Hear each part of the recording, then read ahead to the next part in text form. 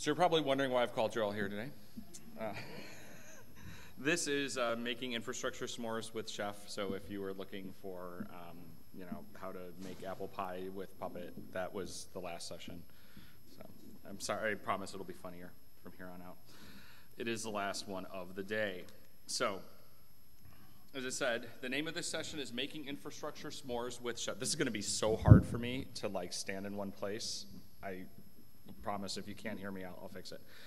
Making Infrastructure S'mores with Chef.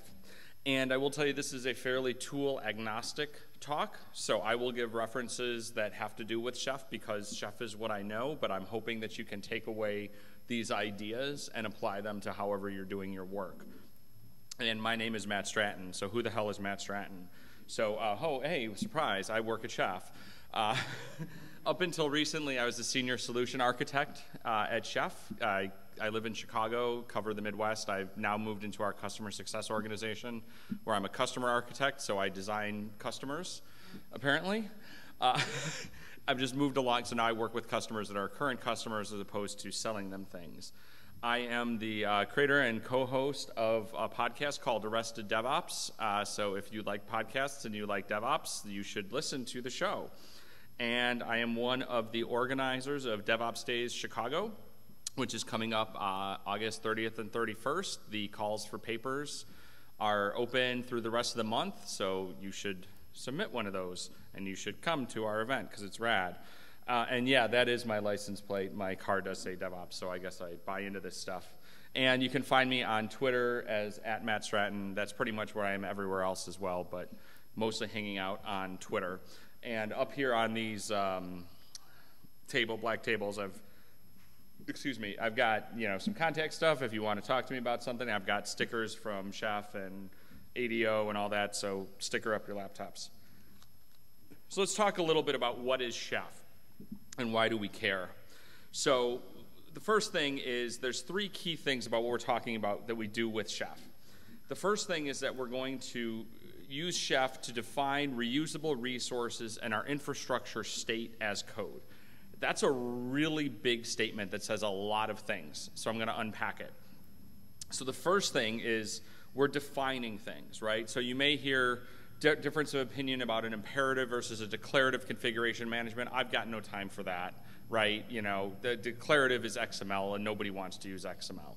But what we mean when we say we're defining reusable resources. So a resource is a thing we care about, right? It can be a file, it can be a service, it can be a package. It's a thing we care about.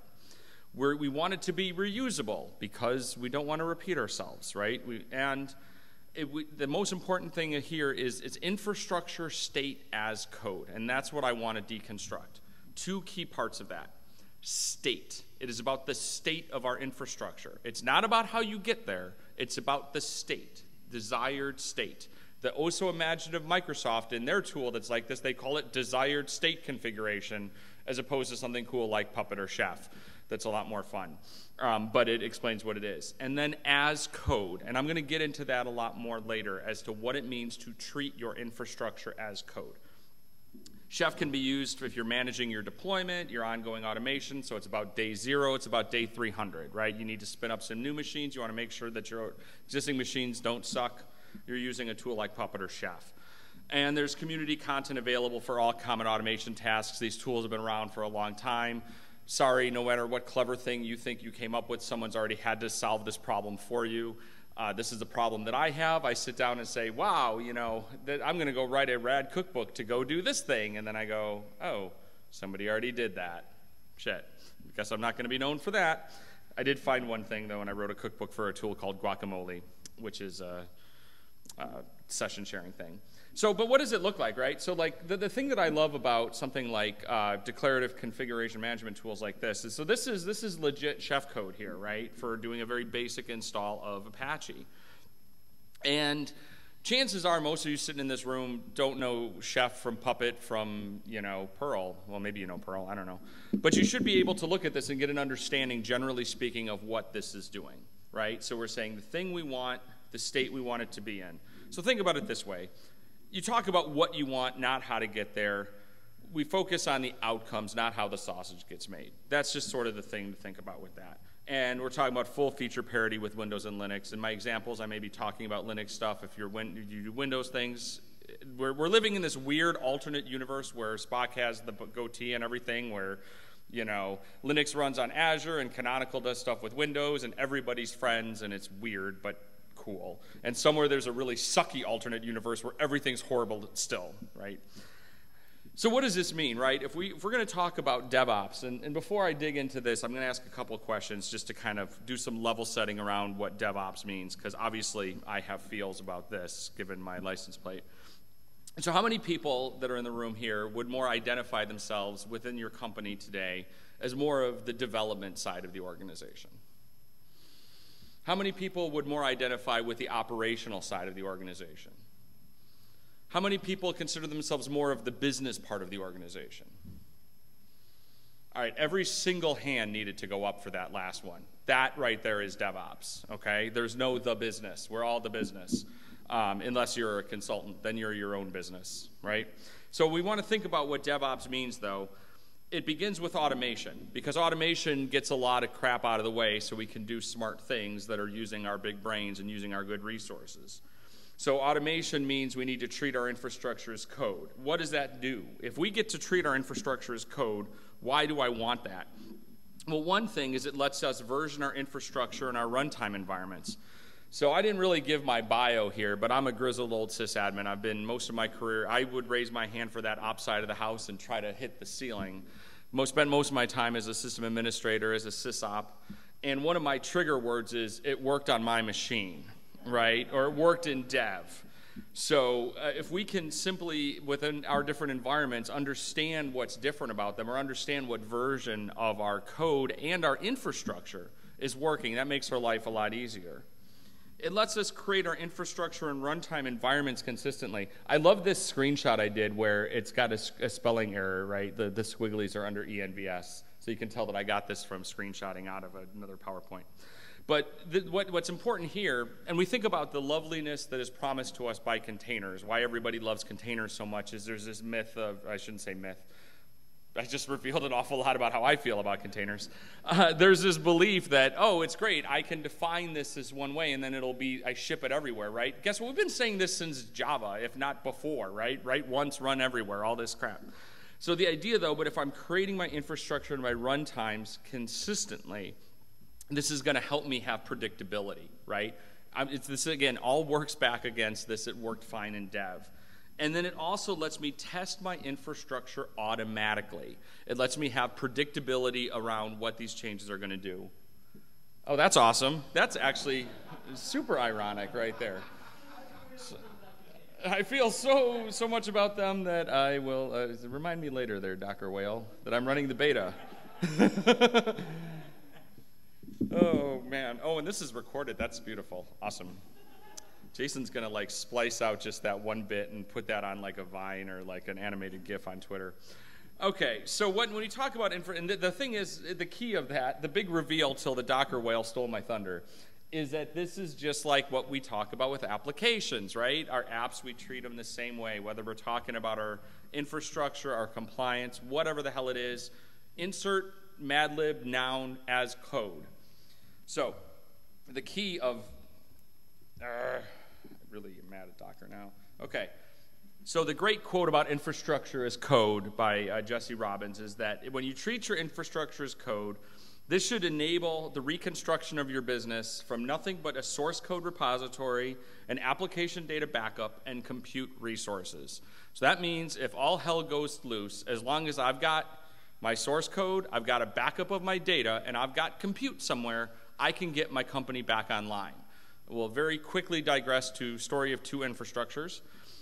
So one of them was a company called Codespaces. Anybody remember these folks from a few years ago? Yeah, you can see where this story is going. Codespaces was a hosted source code provider, but that like GitHub, but wasn't just Git. They supported Mercurial and SVN and all sorts of stuff. They ran in AWS because the cloud, right? Dave's starting to remember them a little bit. And they got slammed. It's actually a really interesting story to read about how they were hacked, but it was a kind of one of those looping IAM role AWS attacks where every time they try, someone got a hold of their creds, they tried to go reset them, they'd get reset back from underneath them in circles and circles. Now bear in mind that they had backups, right? So just remember this. They dutifully were cron backing up their machines and everything. And after, I think it was about 6 hours of this, they determined the cost of rebuilding their systems was worth more than the company was worth, and they went out of business. Then on the other side, we have a company called Custom Ink. If you've worn cool conference t-shirts, you've probably worn a Custom Ink shirt. They make lots of t-shirts for things like that. So Custom Ink, they were hosted in a colo, and they happen to be a Chef customer, but the important part is they're using infrastructure as code. Got hit by a DDoS attack, a distributed denial of service attack. And because they treated their infrastructure as code, they were able to rebuild everything in AWS in the span of about 4 hours and be back online and route the traffic over there. You can see a similar story with Facebook's acquisition of Instagram. So Instagram and Facebook both use Chef. And so what happened when Facebook bought Instagram, Instagram was hosted in AWS. Facebook went, oh, AWS, that's cute. We're going to move you into our data center now. And they were able to very quickly and easily migrate that stuff. Now, the 6.2 billion photos is a whole other story, and there's a cool Wired article about that. The whole idea is you want to be compute agnostic. I want to have the same thing whether I'm running a VM on my MacBook, whether I'm running dev in AWS, whether I'm running production in Azure, or on Metal in my data center. So what does it mean to treat your infrastructure as code? It means three main things as far as I'm concerned. Yeah, here the memes come. First of all, it's versioned. My infrastructure is versioned. And versioning does not mean .bak at the end of a shell script name, right? Or even the more elaborate .112, 2016 or whatnot. It's versioned in that it's a version of the state. It's modularized, which means I'm thinking about it in terms of what these different components do, or you could say it's componentized, right? I have little built-for-purpose parts of it, and it's tested. That is what we're going to talk about for almost the entire rest of this talk, is how important testing is when it comes to infra code and to your environments. So one of the things that's super great about when we treat our infrastructure as code is it provides us with executable documentation. This is the part when I go ahead and say there's a couple things, like my joke that all wikis are write-only. But even more, but that kind of conflicts with my real point, which is we think back a little bit to the olden days of 10 years ago, maybe. Some people, maybe 10 weeks ago. And so I'm going to go ahead, I'm going to build a system, or I'm going to make a change to my system, and I'm going to go to the wiki, I'm going to dutifully, like a good sysadmin, go and I'm going to update and say, this is what I did, right? Now, NTP is listening on this particular port. I've moved, the file system from, data is now in /data instead of where it was before. And that wiki is now the obituary of exactly what my system looked at, at exactly that time. The thing is, if you remember back to when y'all looked at that Chef code I had in the beginning, you didn't know Chef, but you could understand what it did. So if you have your configuration management is running regularly, this is the other thing, don't do this thing, a lot of people are like, oh, well, we can't make changes much, so we're going to have Puppet run once a month. That's scary as hell to have your config management run once a month, because holy crap, is that a lot of stuff to change. I know an outfit that does that just as needed. Oh, how do they know when it's needed? Run Ansible from their laptop when they think changes are needed. Yeah, I'm going to make, any time, we're going to get to a slide later entitled Beware of Hubris. This reminds me of when I worked for an e-commerce company and we were doing A/B testing, right? And so we said, okay, during the test, there can be no changes, right? And they're like, oh, but we can change these things because we know that won't affect the test. I'm like, well, if you're so smart and psychic, why do we have to test it all if you know what it will affect what the user does? So the thing is, think about, if we want it, it's continually running. And the reason for this is it's managing configuration drift. Configuration drift happens when one of two things happen. It happens when your desired state and your current state don't match. That can happen for two reasons. One, desired state changes. You want something different than you wanted yesterday. Current state changes. Someone went and screwed up your shit, right? So either way, you want to have Chef or Puppet or whatever. And I'm going to just keep saying Chef, and you can manually, search and replace for Chef and Puppet for that right now. But you want to have your system go ahead and just take care of it for you. So here's the reality. Think about domain expertise. This is the part when I say there's about 16 full stack engineers in the whole world and they all work for Netflix, so stop thinking you're going to hire them, okay? Systems are really complicated today. There was a time when someone could understand everything in your environment. And depending upon the type of company that you're in and what your software stack looks like, it is possible to understand most of it. But, depending upon your organization, and the larger organizations with more complex systems, and that's the direction that all of our systems are going, is complexity is increasing, it's not decreasing. Expecting somebody to understand all of them is crazy. And so nobody can know everything about the stack. What you want to do is let your domain experts contribute their portion directly. So as the sysadmin, as someone who's a system administrator, there's stuff I know really well. I have my domain expertise. And I have like a passing knowledge of, maybe a higher level language or microservices or something like that. Similarly, as someone who mostly writes code, I can really know my code language, I can know application architecture super well, and I have a passing understanding of networking. That's cool, that's a great person to be. But to expect me to be a CCIE at the same time as someone who can write deep libraries in C and to be able to do every single thing there is to do, these are mythical people. And you certainly can't afford them, even if they exist, because they're all consultants, because they can make more money working for themselves. So the thing to bear in mind, the reason this comes into play is when we talk about our configuration management and our automation in general. A common play in a lot of organizations is to have an automation team. And they will say, and that team can be made up of one person or it can be made up of a dozen, depending upon the size. No matter what it is, it's wrong. I don't usually say there's a wrong way to do things. This is one of those things. This is the wrong way to do it. And what happens is all you're doing is moving your silo around. So if I sit there and I say, okay, so I've got my complex applications, and I'm going to spur off, and I'm going to get two people. I'm going to say, guess what? You are now the chef people. And anytime we're going to automate the hell out of everything, and you are going to write the chef automation for everything, for the infrastructure, for the middleware, for the applications, for all this. And you go, oh my God, now I have to understand all that stuff, right? So that's a thing that really sucks. And this is why we want to beware of hubris, right?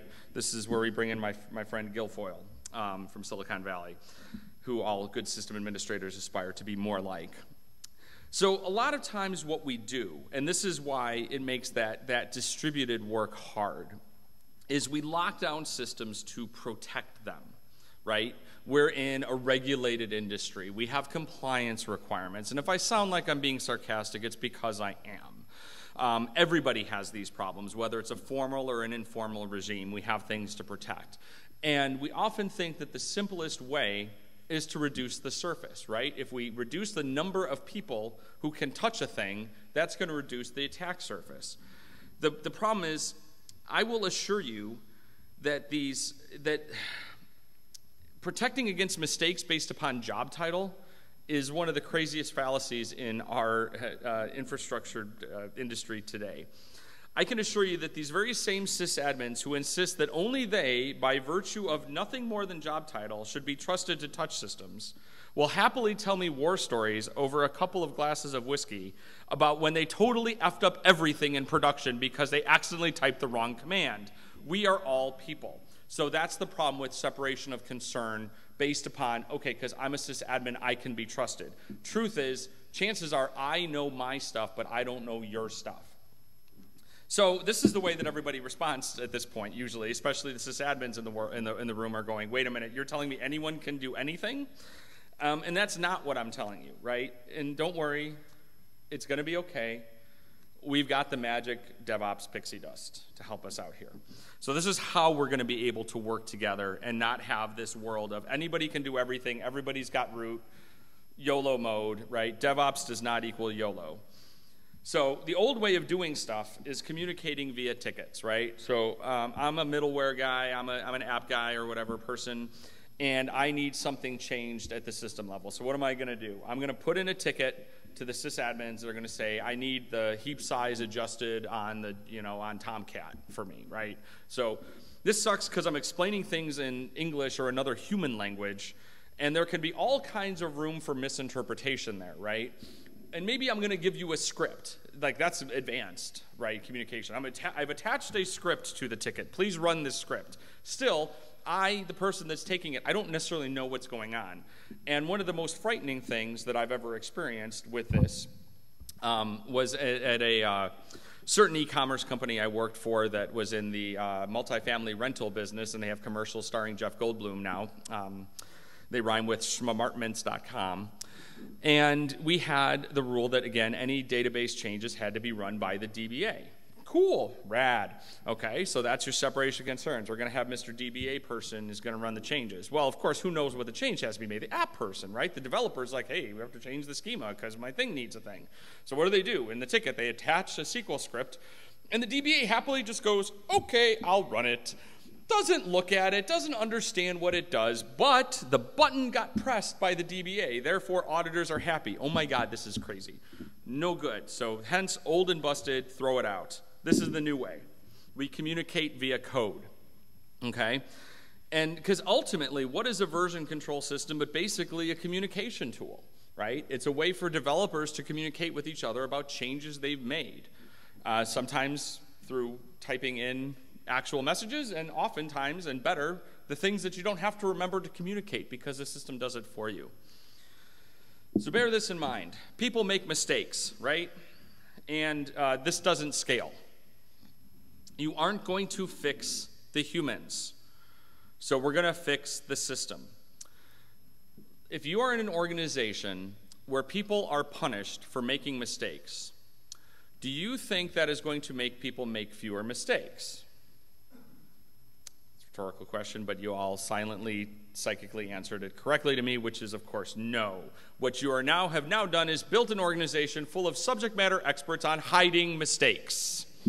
And now you are well and truly screwed because you have no idea what is going on in production because everyone's hiding everything. As my colleague and friend Sasha Bates is fond of saying, if you treat developers like children, they will act like children. That's true of anybody, but especially developers, apparently. So how do I make sure that nobody messes stuff up? This is a new slide for this talk. I don't know if you guys know about this one. This was that dog who got in the toner and, like, the people, like, they left for like 4 hours. The dog came back, and it's beautiful because it's hard to see, but there is only one paw print on the bed. It's like the dog realized, oh wait, I'm not supposed to be on the bed. So you're like, man, I've heard about this DevOps thing. I've listened to some podcasts. It's all hippy dippy culture stuff, right? Isn't it all about trust? Can't we just have people do whatever they want? Well, no, we can't, right? Again, we're trusting, but it's not about trusting that someone won't do something malicious. So testing is the key. And this is a book that everybody in this industry should read. It's Sidney Decker's The Field Guide to Understanding Human Error. It is the most important book for us, meaning people in IT, to read. It's very accessible, and almost none of it is about IT. But guess what IT is made of? People. You're working with people. It's like Soylent Green. So the thing is, we're not worried about people doing something malicious. Not saying we shouldn't be worried about that, but more often than not, when someone screws something up, it's not to like be an evil, malicious hacker that's going to steal like a half a cent off every transaction. It's because they didn't know what they were doing, right? It came out of ignorance or out of a mistake because we're humans. So if we think back to this idea of communicating through code, if you have people who care about things, they should be part of the code review process. This is the part when I'm explaining infra code to a room full of ops folks, and they're like, oh, this is scary, man, because they're like, I'm not a developer. I don't know any of this developing stuff. I'm like, you absolutely do. We just call it different things. We don't call it coding. We call it scripting. We don't call it code review. We call it change control. Things like that. We don't call it peer review, right? Or we don't call it testing, we call it debugging. But they're all the same skills. So in the older way, and maybe one might even call it the ITIL way, again, I won't get, that would be a whole other 2-hour talk that I've already given. You'd have change management. How many people currently work or have worked in an organization that has formalized change management? I'm sorry. It's gonna be better eventually. But let's think about that, right? So if the way you can replace that, if you're making a change, because this is the concern. A lot of times people are like, oh, well, someone's just going to go and change the chef code, and then there was no change control ticket. What the hell? We're like, but it's code. It doesn't get deployed unless it goes through change review. and a code review. And then who should be looking at that? The people who actually care and will understand what will happen. So we're going to talk about how we can do that.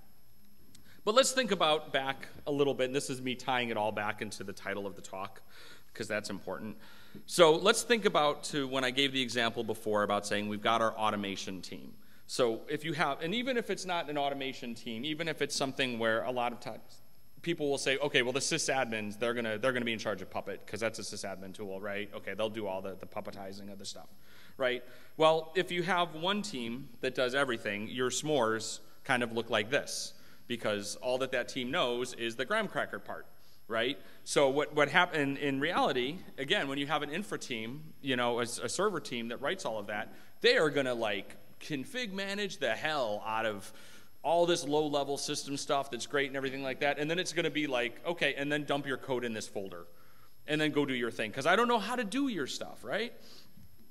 Then if you don't, this is what happens if the teams don't collaborate. This happens more often than you might realize, or maybe you're not surprised, when you have the app teams and the system teams and the middleware teams, and they all go and build their own pipelines and they use their own tools, and you're like, great, the system team is going to use Puppet and they're going to use Jenkins, and then the app team is like writing their stuff in Chef, going through Chef delivery, and the middleware team's doing this. Well, this is what your s'mores look like now.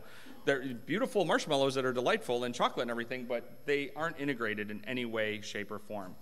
And then one of the possibly worst things you can do is actually have a group that knows nothing about you, either because they're completely separate and don't actually have any domain knowledge of your systems, because there may be, I don't know, an outside consulting group that doesn't get to know you, and then your s'mores look like this. So this is also why you don't hire somebody to come and write your automation for you. That being said, you can certainly hire somebody to come in and help you with it.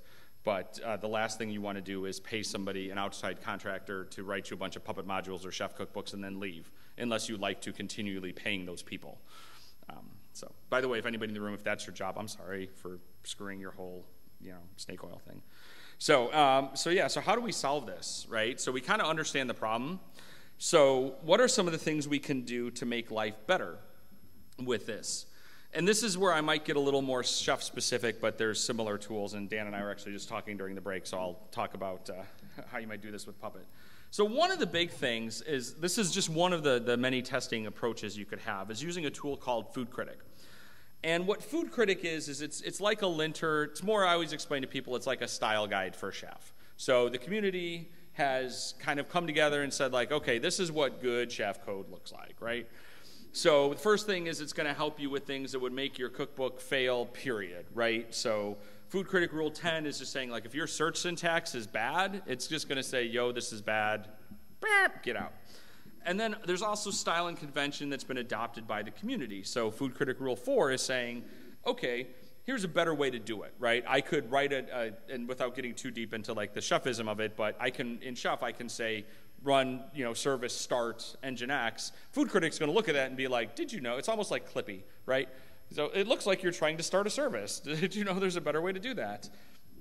And because it runs against the static code, and I know the core developers in the room are mad at me for calling it static code, but I mean, like, just the files. The tests are very fast. The Food Critic against your whole cookbook or something like that will take like a second and a half. And Puppet Lint is very similar, same idea behind it. Now, the thing that's really powerful about this, so we talked about, you're like, okay, that's cool, so that's at least making sure I'm not writing total crap, but how do I make sure that people don't do things that I don't want them to do in general? Forget about what the community thinks, what about what I think? So you can also write custom Food Critic rules, and this is an example of one. And for example, let's say you're saying it's really important that in our organization, no one is allowed to mount disk volumes, right? We hate that for some reason.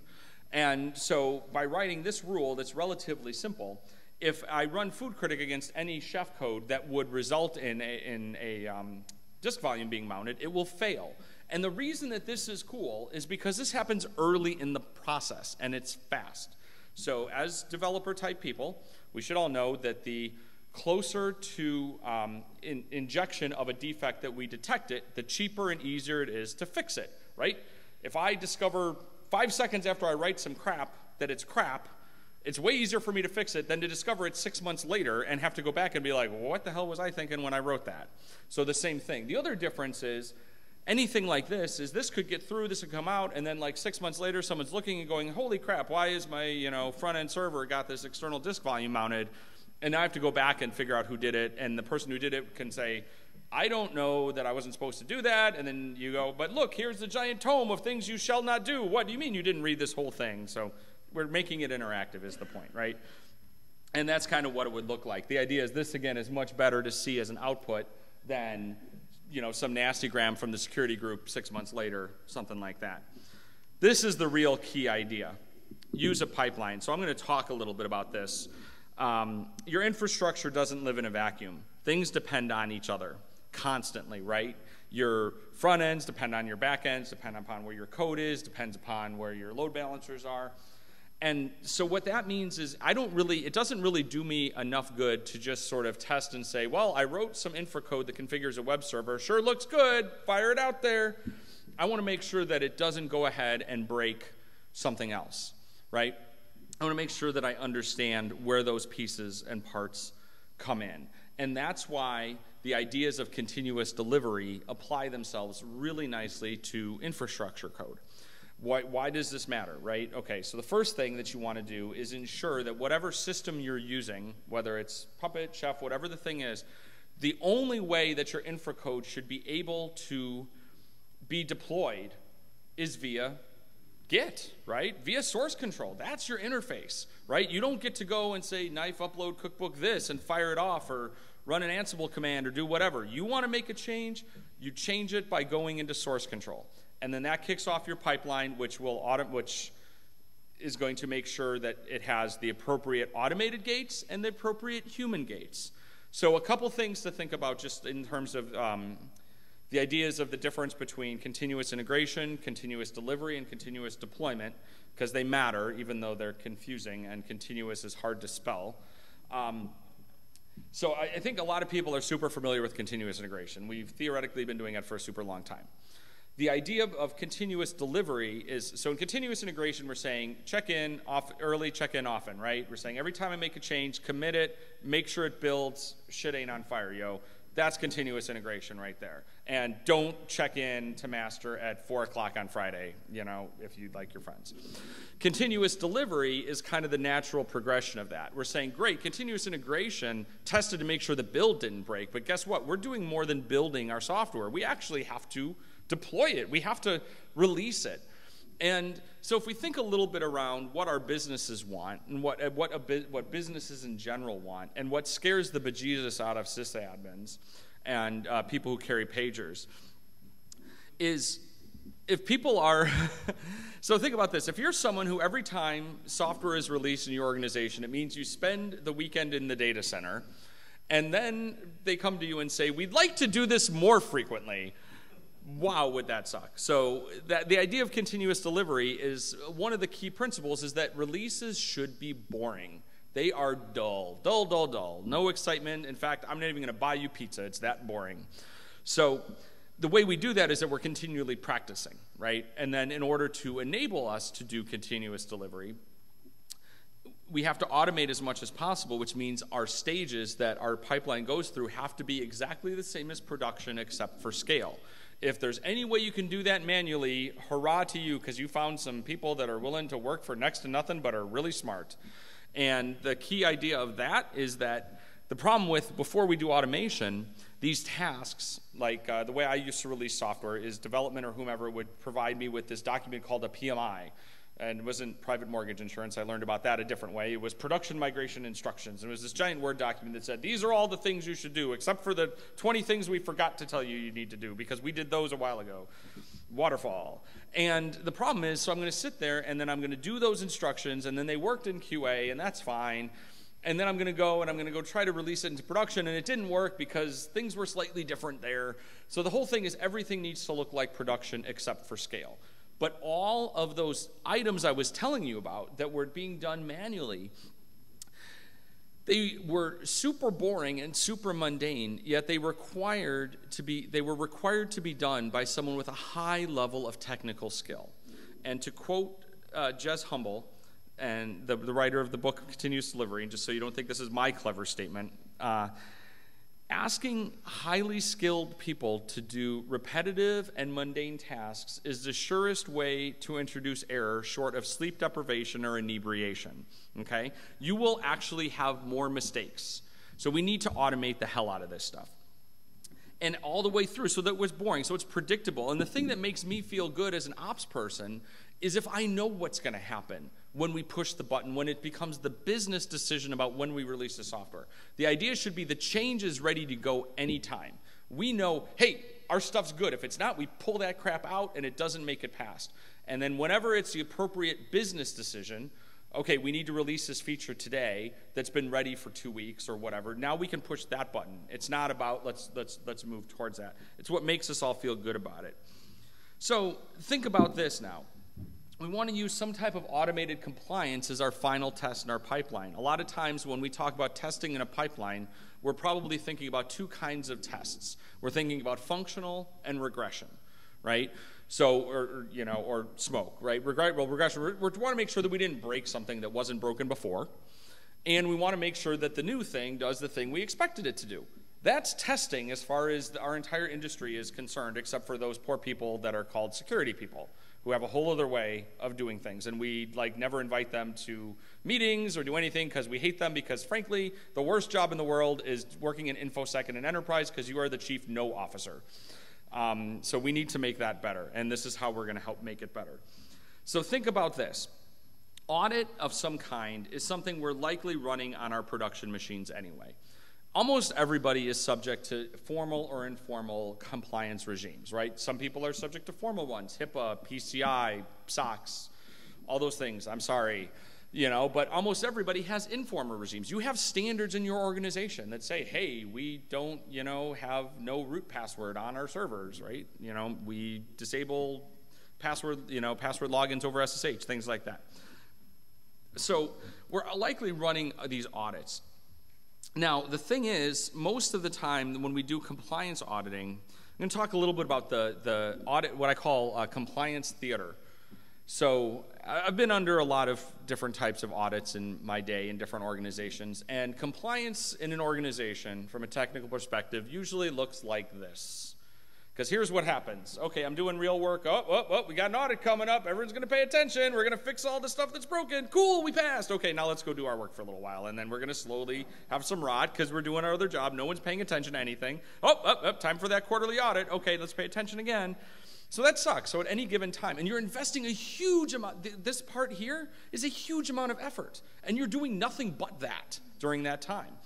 So if we think about making our audit testing, or our compliance testing, if you will, in an automated fashion, and I'm not talking about static code analysis that's reaching into your variables and your methods to make sure you're not doing something hacky. It's just think about audit as acceptance testing for your infrastructure as a whole.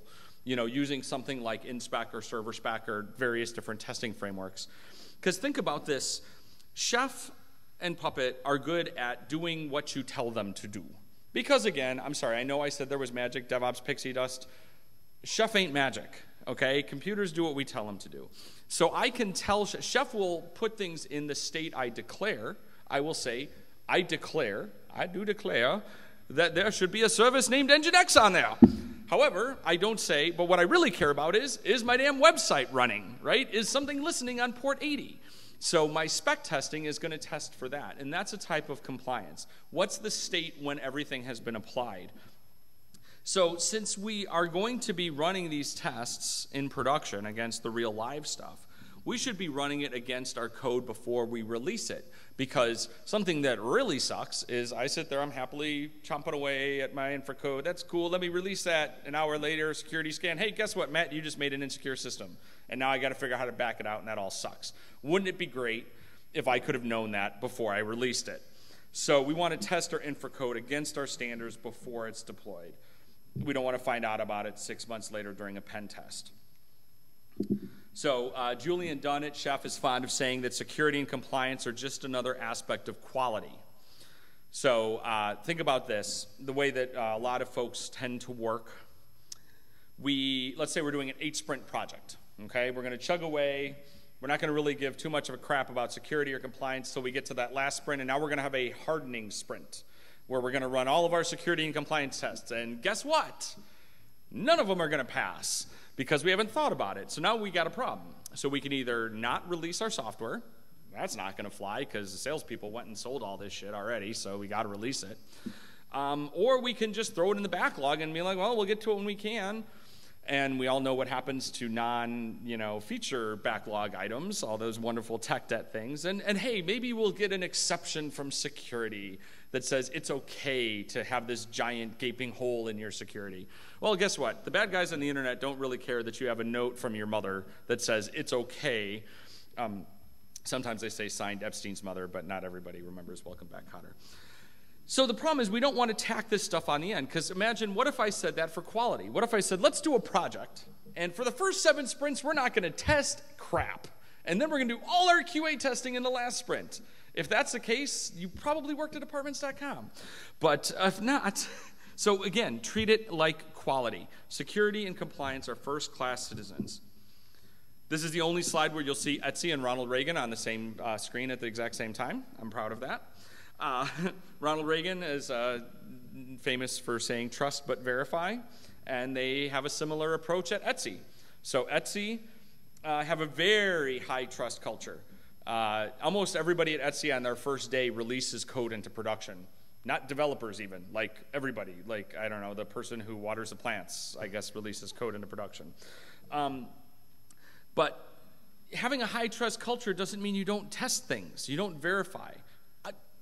I don't even trust myself to test my own shit half the time, right? Like, you got to have it in there. You think about, I think about backups, right? Backups are no good if you have to actually run them, right? This is why things like Time Machine with the time capsule are rad, because my stuff gets backed up because I don't think about it. You know how often I back stuff up that requires me to plug in a drive and run a command? Never, right? How often do I test things that I have to remember to run the tests? Half the time.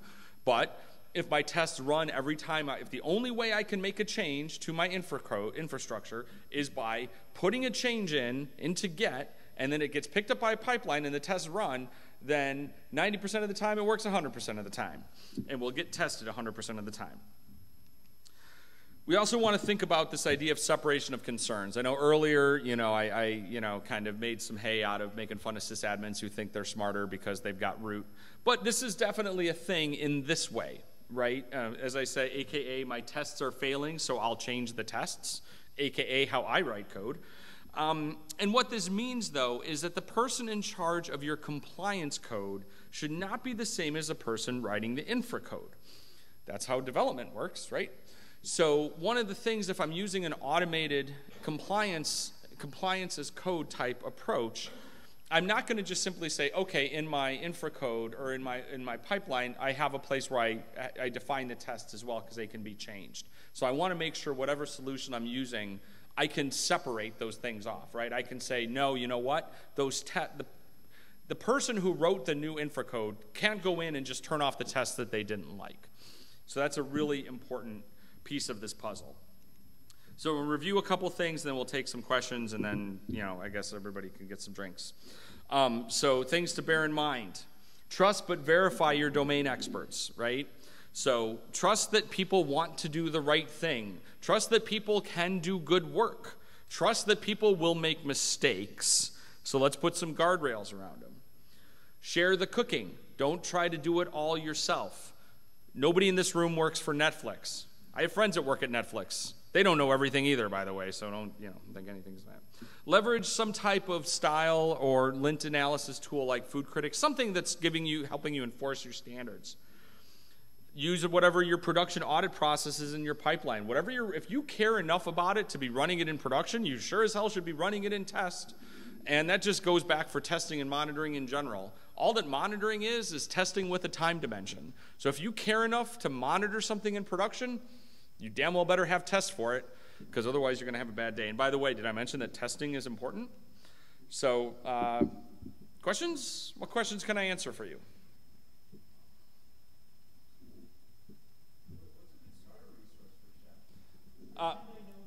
Pretend you know nothing.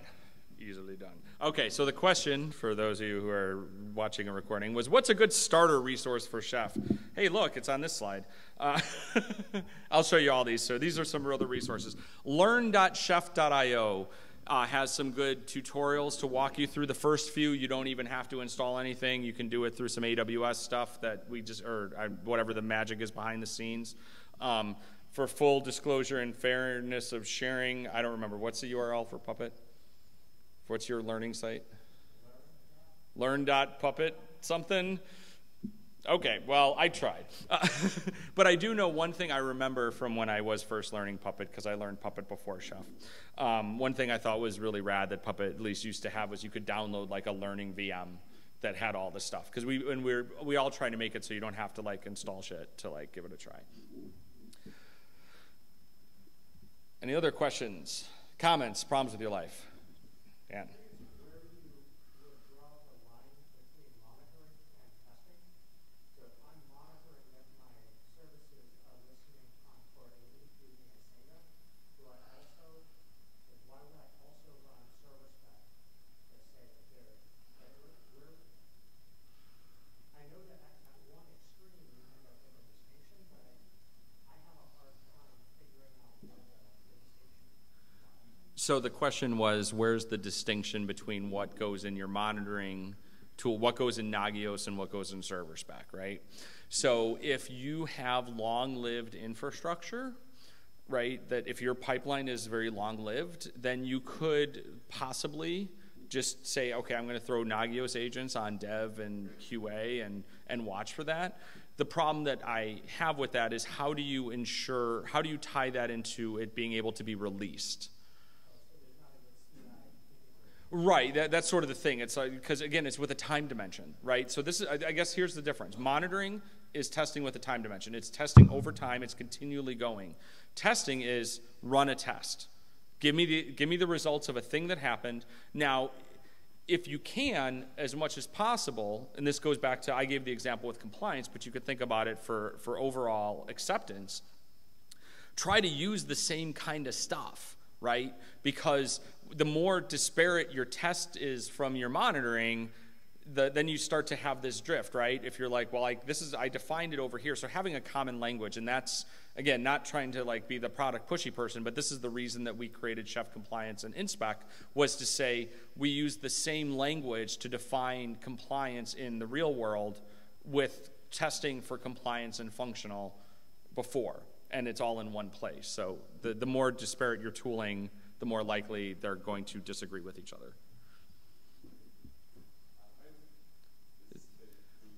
I can hear you just fine, but that doesn't mean. Yeah.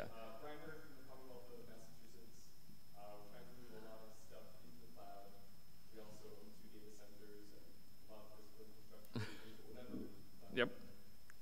So a lot of this stuff is clear to me. We'll find a lot of good guidance on building new stuff in the cloud, how we do this. What about trying to take existing infrastructure and manage that infrastructure with code? Have you seen people work on projects like that? Do you have any guidance about how to approach maybe projects? I mean, the first thing I'll tell you is the vast majority, so before I was designing customers, I was working with prospective customers as a solution architect, and almost every one of my customers was legacy, brownfield, enterprise. I mean, just to put things in perspective, talking again about companies like General Motors, Ford, I mean, again, as legacy as legacy is legacy. Like, they ain't moving shit to the cloud anytime soon. And so the practices to take under play is, first of all, what I usually recommend is don't take a thing that's already working and replace it with Chef and have nothing new come out of it. So I've had people do that before, and just to sort of put an example, let's say they're using Microsoft System Center Configuration Manager, which gets them halfway there, and they're a big Windows shop. They're doing that. Then they say, great, we love this Chef thing. This is awesome. We're going to Chef everything. So let's take all the stuff we're doing in SCM and write Chef code for that. And we're going to spend 6 months doing that. At the end of 6 months, guess what they have? Nothing changed, except they have a new tool. So what I do is I say, look at the stuff that isn't working and shim up that first. So in your existing stuff, you're like, okay, this is stuff that we know according to our current build process, or maybe this stuff never drifts, this doesn't change. There's ways you can go about that, right? you can think about, look at, depending upon like what your ticketing system is or something like that, look at how you're spending your time. You know, if there's something that sysadmins are continually having to fix, or things that you always do manually during a release, and say, how can we go ahead and define this? And also another approach is just every time you have to make a change, do that change in your infra code, and then you never have to do it again, right? But if you kind of take this idea of I'm gonna try to draw up a big run book of everything at once, you're gonna have a project that never ends. And that's the thing, it never does end, nor should it. The other thing that I want to mention that your question made me think of, that I get asked a lot, is isn't there some tool that I can just point at a running system and it'll create all the chef code to make a system that looks like that? And then my answer is, how does it know what you care about? How does it know? Is it going to define the 15,000 files on the file system and all of their ACLs and every running process and every single service and every single user? It's not magic, right? You have to. The hardest part of automation is knowing how to do the thing you want to do. So the final thing I think about with that is you need to be able to take a step back. And like if I was helping you, I'd sit down and we'd say, okay, we're going to write a cookbook for your Apache servers. They say, how do you build Apache servers today? And a lot of my customers, they hem and they haw, and eventually it comes out and they're like, well, we do a VMware clone of the one that's already there. And then nobody actually knows how the systems are built. So you have to know that. You have to know the state you want. And that's how you approach it. You start by saying, what's the state I want it to be in? And then you break that down into resources. You say, the state I want it to be in is it's running this. That means it needs these packages, these files, these templates, etc. And then just sort of iterate down it, right? That's how I'd go.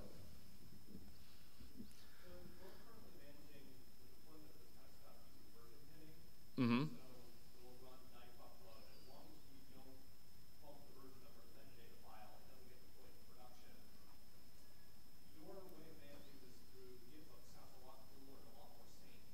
I would still pin the hell out of stuff. You always pin, because in production. So the way that you would think about it, you're still going to end up deploying the same mechanism, right? What you're going to do is, and I guess I'll just repeat for the recording, is in their organization, they're doing knife upload. They're using knife to manually upload the versions of the cookbooks and just saying it's fine that we put a newer version of the infra code out there on the chef server because the production environment is pinned to say only use this version, you have to go ahead and change it. That's not going to change. That's still really good practice. What doing in this method is making it so that that can't be done, right? So you can't undo it, right? You know, so you're going to do something, for example, like your pipeline, which is the only way, like the only user that has the rights to even upload cookbooks to your chef server is the Jenkins user, period. So first of all, if you want to even go and do it, you can't. Second of all, it's only going to do it by doing a Burks upload, which will force it to freeze the version of the cookbook so you don't accidentally overwrite a different kind of code. You know, you're controlling it, so it's always done the same way. And then when you want to get super slick, the way you do that promotion is so your environment files are just that. They're files. Guess where files can go? In a version control system. They can be linted. They can be chested. So if I'm saying, okay, so I have production.json that defines my production environment. It's got maybe some attributes in it or whatnot, but it also has, for this cookbook version, the hard equality operator to that. I want to now promote the new one. I have to do it through version control. And that can have the human gate to the right person who can say, yes, it changed, you know, and I've had customers get all kinds of complex with that, where it ties into their service now and their change control and their idle and all this other stuff. So I think you have the right idea, but take that step, take what you're doing with Knife and say, wouldn't it be cool if Chef Delivery or Jenkins did that instead, you know, as a result of the successful tests? Yes, I learn.chef. In fact, we just released a new revamp tutorial because setting up the infrastructure for Chef Delivery, it's a lot of work to see if you even want to play with it, right? So it's all done with a CloudFormation template with AWS. So as long as you have an AWS account, you go there. If you point it at a CFT, spins it up. You know, it'll take you half an hour to go through the tutorial, so it'll cost you a couple bucks. But then you'll see how that works, and that's precisely what it is it's moving. In the tutorial, it's about moving infra code, not app code, but you could use app code as well. So, and then also likewise, I mean, feel free to grab. I think I got cards somewhere if you want to chat about it. I'm happy to nerd out about it. And then I put these slides are up on the event page thingy. So you can, I guess, leave comments for them and stuff. This is like where you can find me. And don't forget there's sprints on Friday. I won't be there, but I'm sure they'll be fun anyway, so you could still go. And if you want to find my slides or leave comments, I made a bit.ly link of /Drupal chef that'll take you directly to the event page for this talk. You can talk about how awesome it was, or how terrible it was, or that, you know, my fly was open the whole time and I didn't realize it, and y'all were, that's what you were really laughing at. But either way, thank you very much, everybody. This was a lot of fun.